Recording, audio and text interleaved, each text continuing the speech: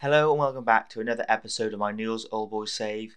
And before we get started, I just want to apologise if I speak even more weird than usual because I've just come back from the dentist and my mouth is pretty completely numb. So apologies for that. And also this episode, there's a lot of information that I want to tell you guys. So we'll get straight into it. And we're in January, so there's been a chunk. There's been I think 21 games played. I'll show you them after the transfers. So after we left the last episode, I just showed you Carabali. It was just him that we signed, and Claudio Dar left. So since then, we replaced Claudio Dar with Roger Gustavo. Perfectionist, he looks decent. He's been playing on the wing, on the right. He looks pretty solid. There's a few things he needs to work on, I guess finishing. Could be the next Ronaldo, Brazilian Ronaldo, so that's pretty amazing. I personally don't see it because of the finishing and the strength, maybe. But apart from that, yeah, I mean, he's a similar style, you could say, sure. But he's been pretty good. We spent big money, we spent £10 million on him, but I needed another brilliant player. And then we played, 20 games off camera, and then the transfer windows opened, and then this is where I sold a player in the youth and loaned out a few.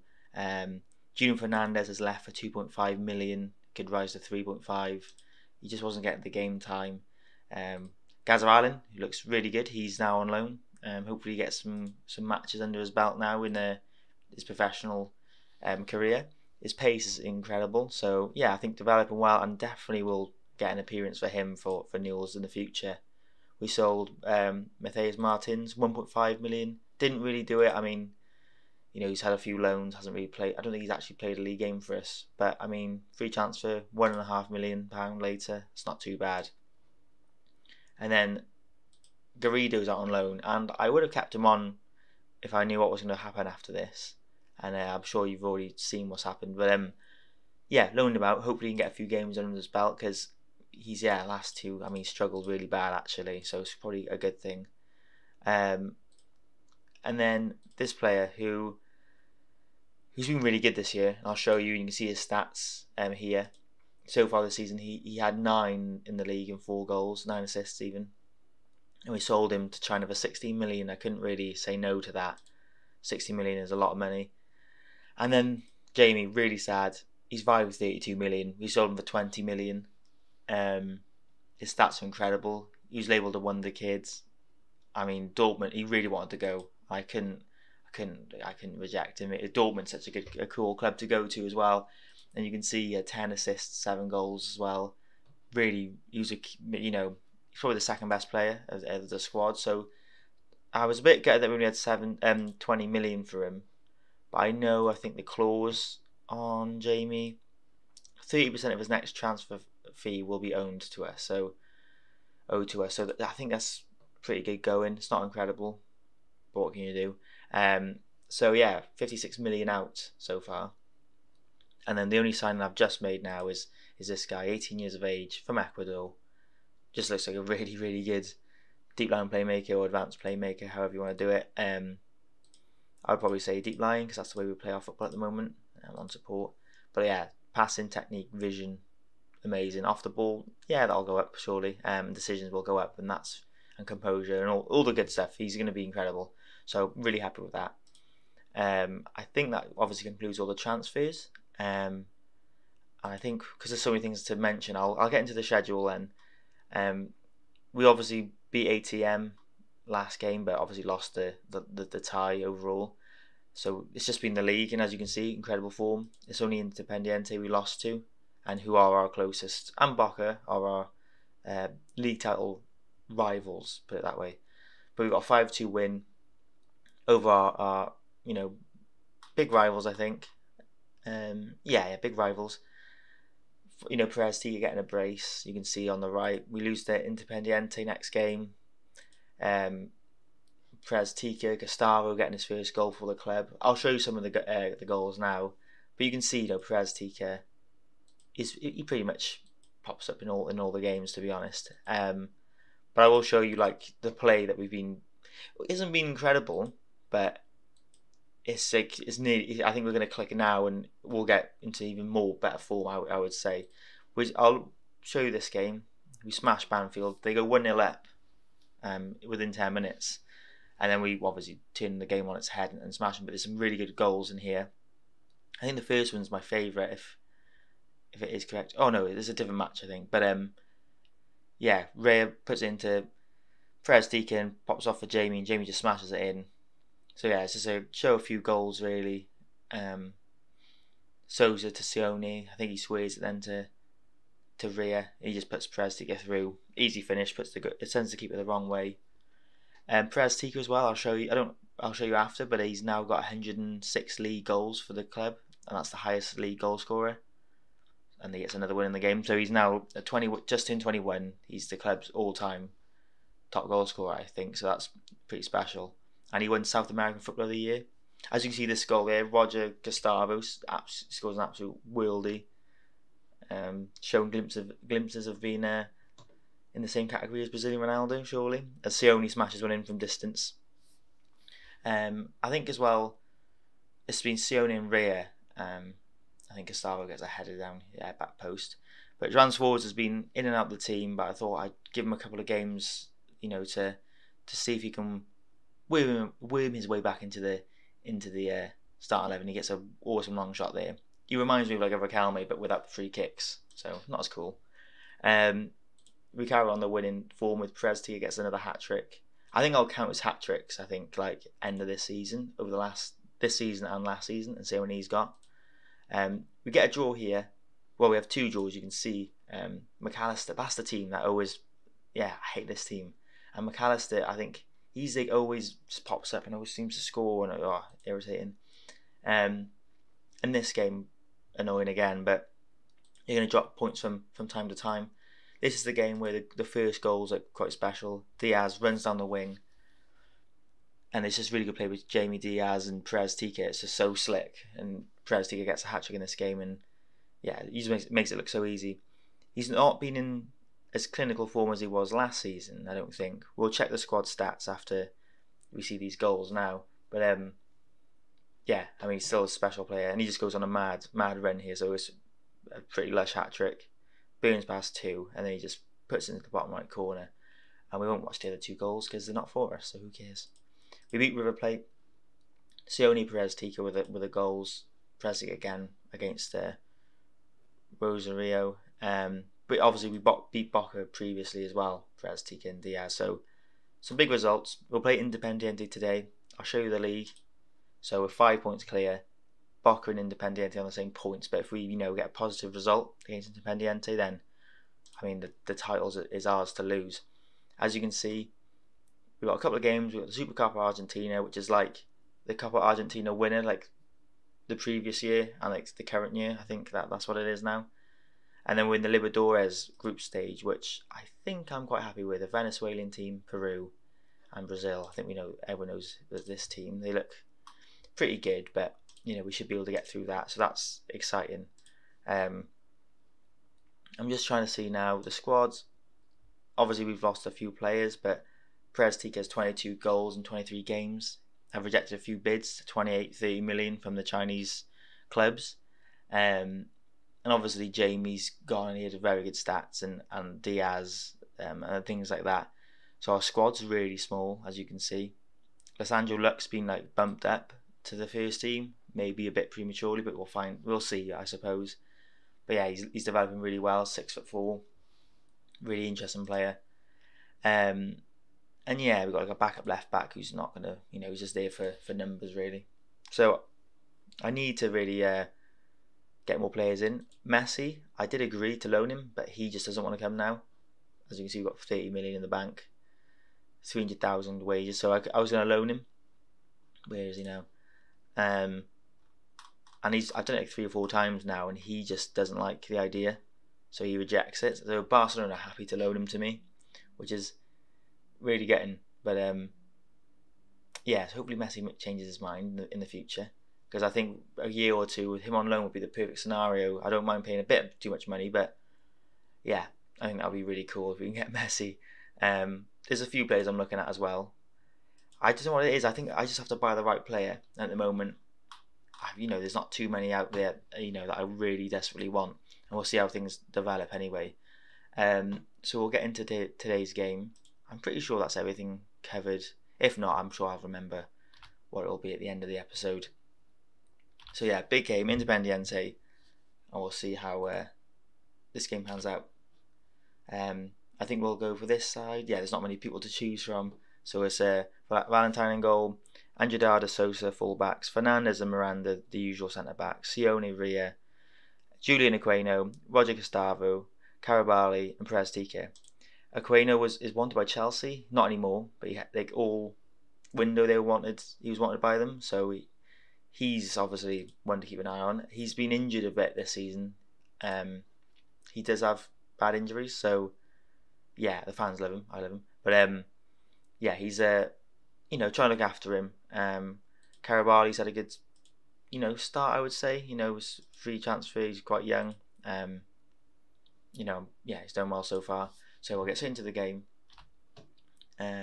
Squad numbers. Oh yeah, new signing who I think he's on the bench. 18 will do. Sandro Lux can have a. I think he should have some sort of like flair number. Let's give him 49. Don't know why. Yeah, my mouth is a little bit numb, so I'm like starting to feel the effects halfway through this episode. Right, we'll get into it.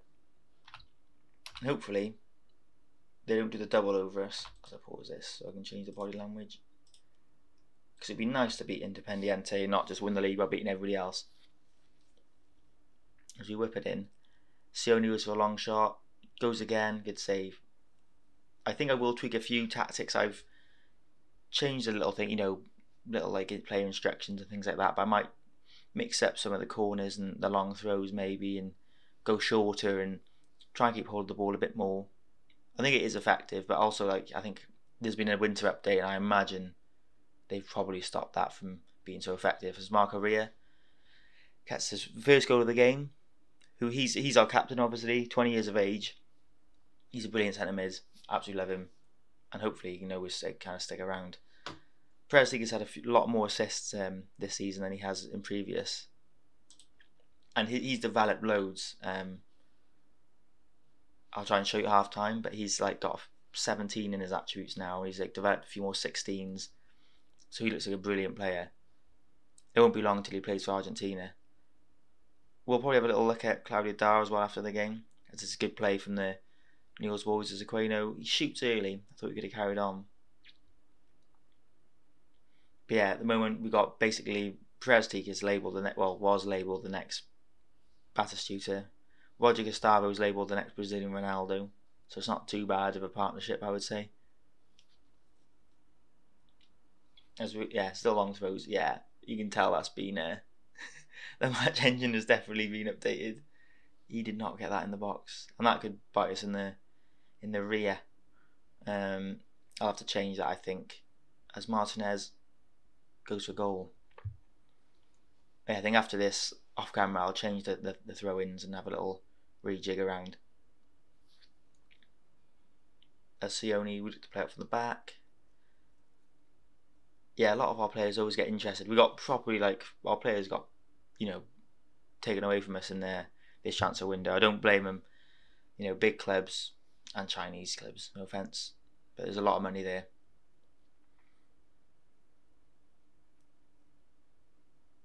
As we look to get our second, we look like we're really owning this game so far.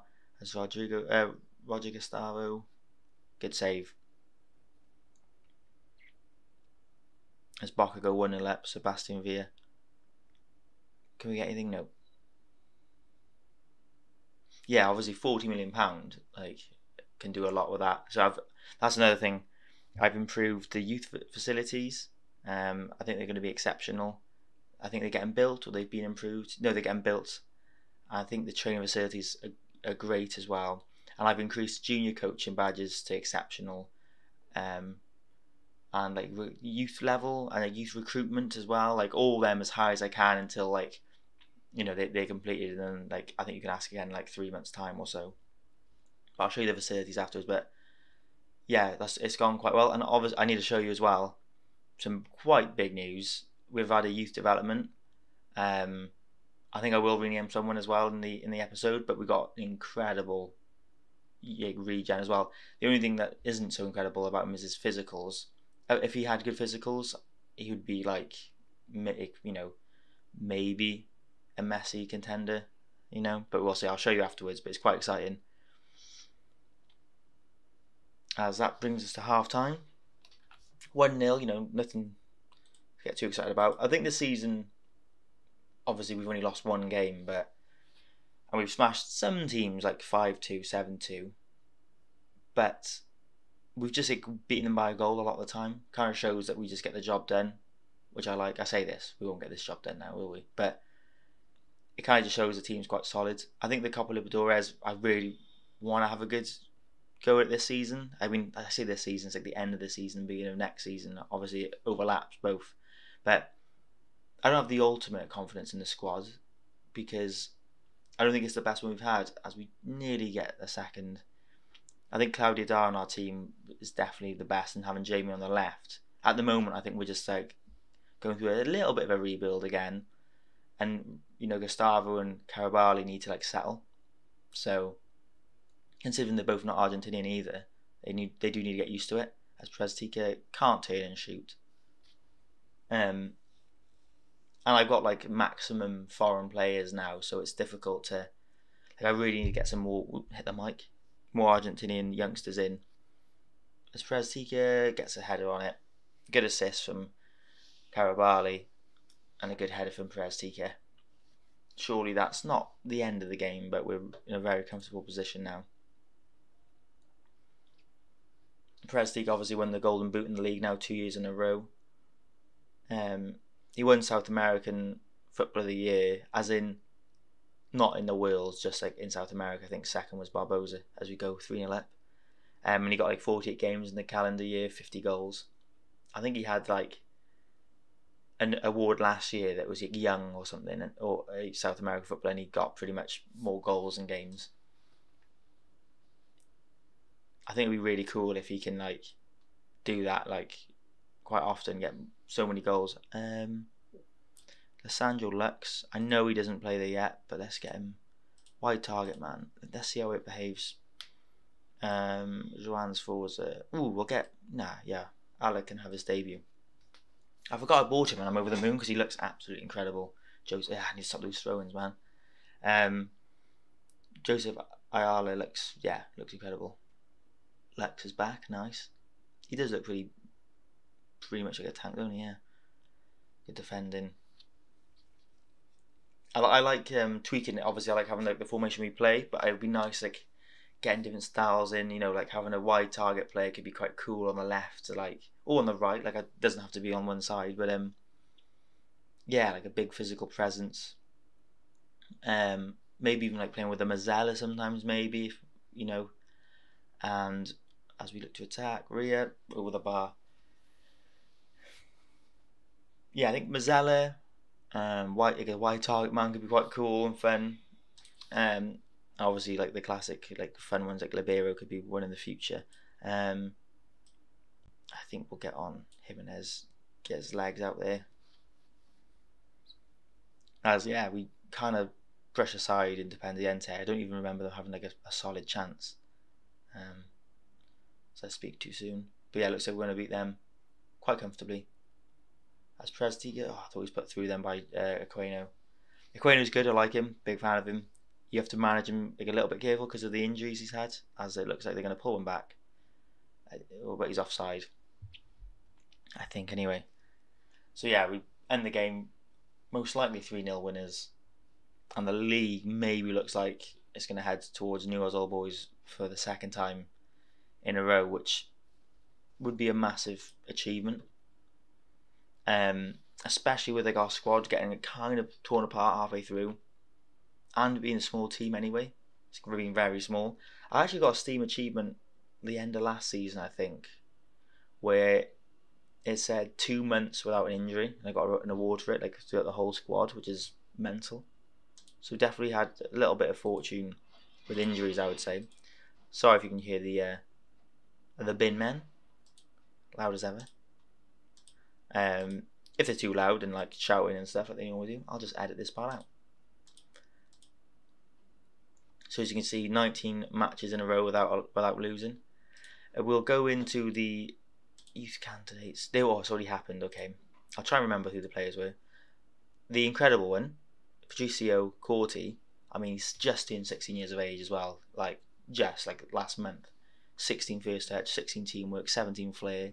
But then he's got like off the ball movement, long shots, heading, passing technique, determination, work rate, bravery, anticipate. They're all solid, and even the 10s and 9s, I would be like they're going to be very good. So crossing, dribbling, finishing. Sorry, just get lost, Binman. Free kick taking, long throws. That'd be nice. But like his vision, but there's physicals there. He hasn't got one over 10 yet. But if they do all shoot up, then you expect them to get like 13, 14s maybe. So yeah, it'll do. He's not labelled anything like the next so and so yet. So yeah, not getting too carried away. Oh, we're here. Tom's doing alright. Progressing. 17. He's still got a chance. We've got this guy. Just so we're just keeping him to see what happens. Like he can't. He's got so many 10s basically. We'll see what happens with them. There was a decent. There's another one here. Like he looks like he could be quite interesting. Nothing special again. There's a centre back that looks pretty good. I think it's this guy. There's two of them actually. We'll go on this guy first. As you can see, yeah, 6'2". He's all right, quite brave and stuff. But Rafael Contreras, 6 foot. You can definitely hear those bins going. I thought he's more like aggressive than that. We'll see anyway. Tackling's obviously strong as hell. So yeah, we'll see. We'll see how they progress. And I was thinking of renaming someone this, and I was thinking it's either Rafael or Leonardo. He's got 20 bravery, and yeah, I'd play him there. 6 foot, 14 aggression, 20 bravery. He can tap. Yeah, big man. Well, they're just doing their job. We can't be mad at that. I'll go back now. I'm all over the place. Where is it? This wasn't the guy. What was it? I'm just so confused. Where was I? 20. Yeah, there it is. Yeah, I mean, he's going to be a centre-back. Casual. Nice. But 20 bravery, 14 aggression, 14 tackling. I think another one who's been viewing my videos and commenting is Chris Nelson. And I'm hoping this guy can turn into, if they try and skin him, he'll snap them. And he'll put his head literally anywhere. So yeah, we'll see how he develops, and we'll definitely. Well, I mean, he's valued 400,000 quid already. So yeah, I'm sure he's going to turn out all right. So I think we'll leave it there. Apologies if the end was just a load of bins getting thrown out. I'll definitely play the league games now, and I'll see how the Libertadores go. But maybe it might be like midway through or towards the end, like the next round, because I'm quite confident we'll get there. Obviously, if the league keeps going smoothly, I'll get to the end or to the game where we would win it. It's things like that. It's been quite not an easy season, but yeah, let me know what you think anyway. Like Perez Tika must hold on. Sione's wanted. Tell me who you need. Lisandro Fernandez is wanted by Roma and Inter. Like, there's no way we're going to be able to keep on to him. So yeah, let me know what you're thinking, like transfer wise, like who we need to definitely hold on to, who we should cash in on. Should we keep going for Messi all the time? See if we can definitely get him. Things like that. So drop in the comments. Thanks for watching this video. If you liked it, give it a thumbs up. And if you're new around here, subscribe. And yeah, just thanks again. And I'll see you guys next episode.